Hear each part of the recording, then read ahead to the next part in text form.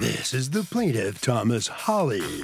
He says he went to a dog-friendly restaurant with his 2 huskies, and the defendant's dog freaked out and charged at his dog, Sheba, grabbing her by the neck. As he was breaking them up, the defendant's dog bit him on the finger. The defendant told him to send her the bills, which he did, and then she ignored him. So he's suing for $944.53, the amount he's owed. This is the defendant, Lilith Fernandez. She says she was sitting outside with her dog when the plaintiff walked in with his 2 misbehaved dogs and immediately came over to her table, and her dog defended himself. The rude plaintiff had the nerve to curse her out.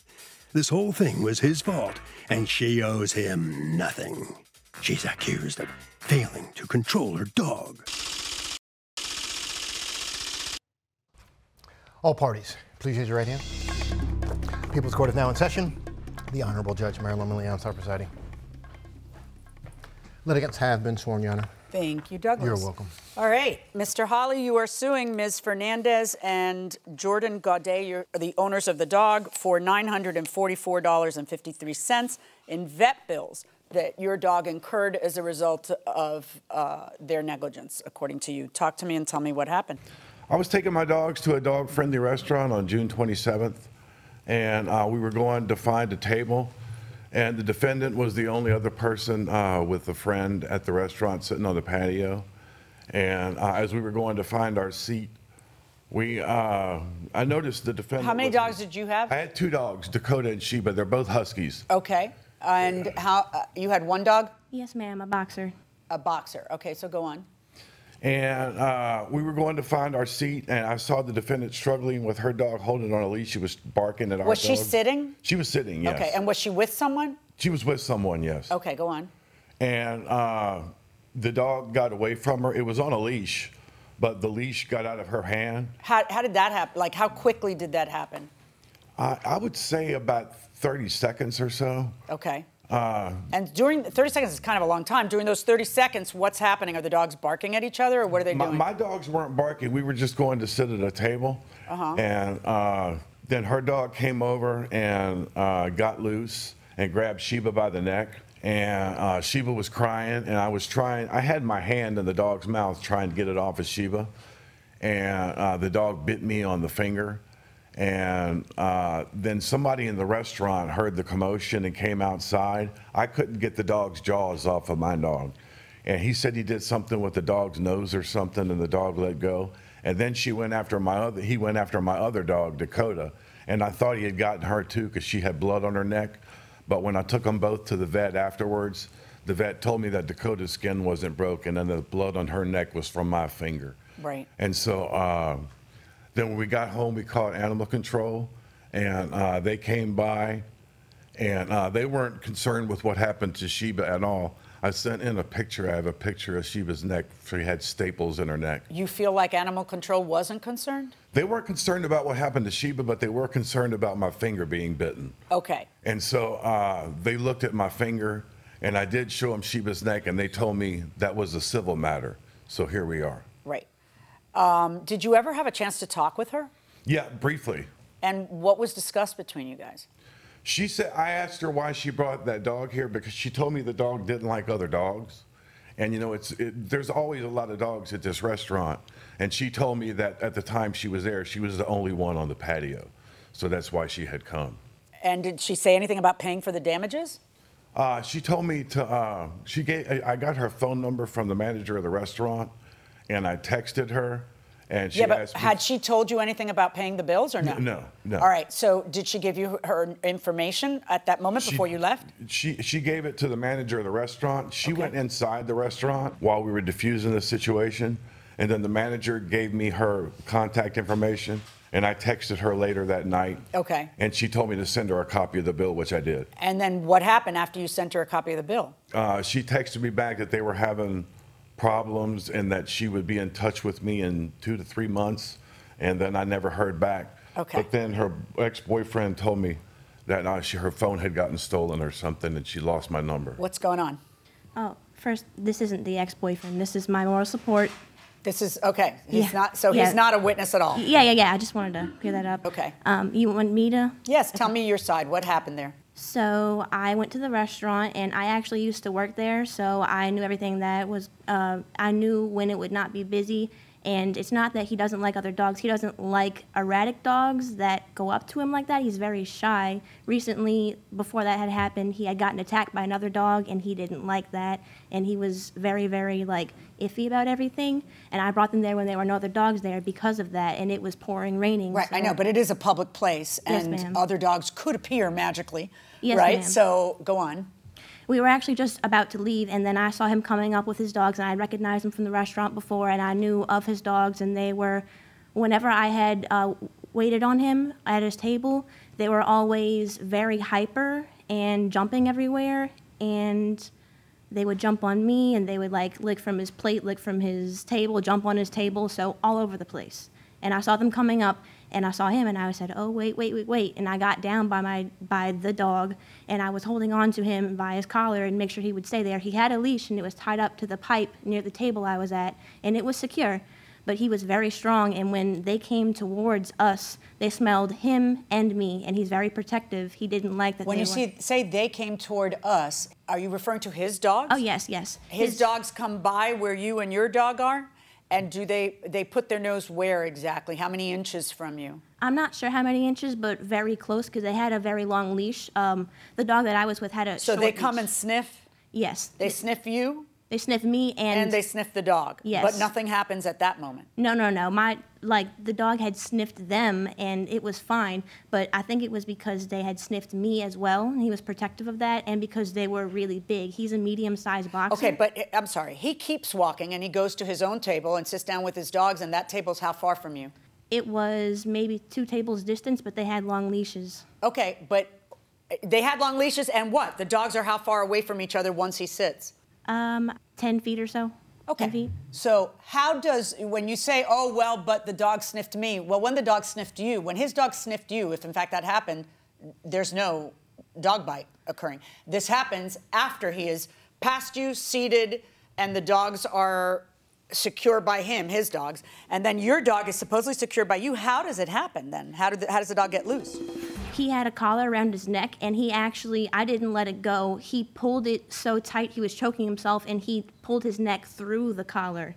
Oh, so your dog really went after those dogs? Yes, it's Oh, because... your dog really wanted to get there. Okay. It's because they Is it your dog or is it your ex's dog? My ex's dog. I keep saying my dog because at the time we were together, Yeah. so Yeah. he was never legally mine. Right, but he was in your control at that time. Yes, ma'am. So he can sue you as a party. Actually, he sued you, and Jordan is your ex-boyfriend, right? Yes, ma'am. And he gave you authority to just litigate this for him. Yes, ma'am. Was he at the restaurant at the time? He was actually working there at the time, and the person that I was with, I had told her, hey, can you go get Jordan? And then she was like, okay, but she stood there in shock for a second, so I guess she didn't go fast enough, and she told me she went to go tell him, and he thought it was a joke at first. Is he the person who got the dog to release? No, ma'am. It was some other man. I actually don't know the other man's name that got the dog to release. How long was the dog you were in charge of clamping on his dog? 5 minutes. It's a long time. It was a long time. Yeah, 5 minutes is interminable for a dog attack. Yes, it was. I'm sure it was about 5 minutes, but everything happened so fast that Yeah. I think it was just going on for that amount of time. It was just very hectic, a lot of things going on at once. Yeah. Oy, this is your finger? It's not too bad. Did you end up having medical attention for it? I just went to urgent care and took antibiotics for 2 weeks. Really? Yes. Yeah, well, because it was a dog, so that's why. Did they produce the rabies shots for the dogs? The animal control called me and told me that they did. Okay. These are your dogs? Those are my dogs. They are That's beautiful dogs. Sheba Which and one's Dakota. which? Sheba's the white one and Dakota's the one with silver on her. Sheba's the one that got bit. This is Sheba. Yes, ma'am. Yes, Your Honor. And then Dakota, we thought got bit, but she didn't. No, it was my blood that was on her, Yeah. the vet told me. So okay, so they put staples in. All right, and you incurred $944.53 in vet bills, and then what happens? He submits it to you, and you don't pay, and what's your defense? Why do you think you don't have to pay a penny? My defense was, at the time, I was with the co-defendant, and we were trying to work on doing it together, but then we had broken up shortly after that, and he and I had discussed it, and he said, oh, no, you don't have to help me, I'll pay for it and everything, and I was like, okay, fine, but we never got anything, you know, in paper, because we were boyfriend and girlfriend at the time. We just talked about it face to face. So I had moved away, and I thought nothing was, you know, in my responsibility anymore. We had already talked about it. I thought he was taking care of it, and that he didn't. I'm sorry about that. I had no idea he didn't take care of it until he had texted me and said, this is Thomas Holly with Sheba. I understand that you moved. And then I realized that my ex-boyfriend had given him my new number and where I had lived. Isn't that grand? That's some. Yeah, I had no idea. So then I knew exactly who had said it, and I was like, oh, wow. So that's how I knew. Did you talk to your ex? I did. And what did he say? He said, neither of us paid. Don't put that on me.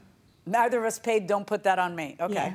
Okay. Yeah. So it wasn't a, oh, sorry about that. I had to put that on you. He was. Any regrets? I don't think he has any regrets. No. No, I meant you. Oh, regrets? Yes. Oh, don't put that on me. Boom. You know. He is kind of right, because you were in charge of the dog, but it is his dog, so he doesn't get to wash his hands entirely. But you know, in your answer to the complaint, you go on and on that this is really his fault, because why? Why do you think it's his fault, though? It wouldn't have happened if he hadn't what? Stayed at the table he was staying at, seeing that I was struggling to keep the dog in control. So what do you think he should have done differently? Maybe moved to a farther table, or like maybe just stayed at the same table or pulled the leashes back until I was able to get a hold of my ex-boyfriend and tell him to come get the dog. And I was trying to like handle everything, but I weigh more than the dog, but the dog is very strong. I was trying to keep a grip on him and make sure nothing happened, because they were two really big dogs, and I knew something would possibly happen, but You said that I told him to wait, and you did a sign like that. Did that happen? Did she tell you to wait? Or I don't recall that, but the restaurant did capture this whole thing on video. Do you have it? And I don't have the video. I went back to the restaurant, and they said that they had a problem with their video system, and somebody came out and deleted the DVR, and so the video got deleted. Normally what I hear from people on why I don't have it is because it records over itself. I don't think that's true anymore now when we have, you know, when it's on the internet. But and I also learned that day that the owner of the dog happens to have worked there at the place that has the video that is non-existent. I don't remember ever being served by her before. Okay. I don't think that somebody else has to see you struggling to do what you have a legal obligation to do and avoid you because he should know that you're going to violate your legal obligation and lose control. I think it might be smarter, but he doesn't have an obligation to do anything because he expects you to do what you've got to do. He's doing what he has to do. The dogs are in his control, and you're not doing it. And I don't think that the fact that did your dogs have a 10-foot leash? No, it's not a long leash. Right, and your dog, clearly, the dog you were in control of, if it's too big a dog for you to handle it. Don't be there, and don't be in public. And if the dog doesn't like other dogs, you who weigh 100 pounds soaking wet, should not be in charge of that boxer. And the boxer got out of the piece in order to go over there and do whatever it wanted to do, which was not say hello. So I am finding you and your ex jointly, because you're both being sued, jointly responsible for $944.53 in vet bills. We're lucky that it wasn't worse. Good luck to both of you. Thank you, Your Honor. Thank you. So the plaintiff prevails. He's going to get exactly what he wanted, the $944. Ms. Fernandez, you heard the judge, what she had to say. How do you feel about her verdict today? I feel like we are still not solely responsible, and some responsibility could have been held in the plaintiff's hands as well, but everything is settled. All right. Well, listen, that's the judge's verdict. You both have to live with it, and that'll do it. So thank you very much. The exit's on your left, all right? Okay. Thank you, ma'am. Thank you. Now, here comes the plaintiff, Mr. Holly. You know, I would ask him the very same question. Mr. Holly, you heard the judge's verdict. I guess my question to you is, don't you think it's always risky to take a dog or a pair of dogs to an outdoor restaurant like that? I didn't think so at first, but I think now it is. My wife said I shouldn't have brought the dogs to the restaurant, and then, of course, Sheba wouldn't have gotten attacked. But I had brought them there. I bring them there probably 2 or 3 times a week before this happened, and there's always a lot of dogs there. and I've never had a problem. So, you know, this kind of shocked me. I didn't think this would have happened, but it did. All right. Hope your finger heals well, and thank you very much. Okay? Thank you, sir. Goodbye. That'll do it. You're very welcome. All right, Harvey. Well, look, Doug, this is a dog-friendly restaurant, but it is a public place. And as such, in a public place, in most cities, dogs have to be on a leash. And if the dogs aren't on a leash, then it is automatic negligence. My son ended a business with a friend. They have a credit card balance in his friend's name. My son wants to pay his half of the balance as of this statement. But the friend says you're going to have to pay additional fees and interest on the balance because he can't pay his portion. Because friend can't pay his portion off? Right. Yeah. Now. No. I'm kind of a deadbeat and I'm really behind on so my you're going to have to bills. share in my deadbeatiness. Right. No. So you got to pay the 22% income or no. APR on my. If her son has the money to pay card. the half, that's his obligation. Right. Then he pays the half. Have proof that you paid the half. Right. Don't just give cash to your friend. Right. Go ahead and you know, send half of the money and have a paper trail on it. Right. And then anything else that happens should be on the other guy. Because if he's the one who needs financing, he's the one who should pay for his own financing. Right. The real question here, what really matters is, who gets those frequent flyer miles? You know? Come on, I want to get those cheap flights, right?